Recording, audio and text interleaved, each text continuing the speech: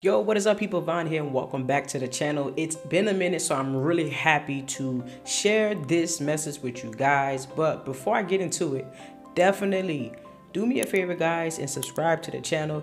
It definitely keeps me going to provide valuable content in the IAM industry. And I know you guys want that heat, so I'm going to give it to you, but I need you to subscribe to the channel so we can keep this momentum going. But look, I have a message for you guys and it's really important, and it is this, guys. Please do not become a certification junkie. What I mean is this: do not go out there and acquire all of these different certifications and you have no hands-on experience, meaning no proof of concept. The thing is, most people who are new to tech, they think that getting a bunch of certifications is going to help them get the job that they want. Now, it can help, but it's not the best way possible to land your dream job in identity and access management. What you want to have instead of a bunch of certs is a ton of hands-on experience, whether you're gaining that from doing hands-on cloud projects in your spare time or on-job training. If you're in tech right now, you can leverage your current job. If they permit you to cross-train, you can go to different groups within your organization and learn the different tasks that that group is doing. If there is a GRC team or an IAM team or an IT security team, you can build relationships with those people and see if they can train you on the different tasks that they do within their job. But let's get back to it. Getting tons of certifications is not practical, especially in this day and age. Everybody has certifications. Everybody's trying to be an IAM. Everybody is a guru. But the real ones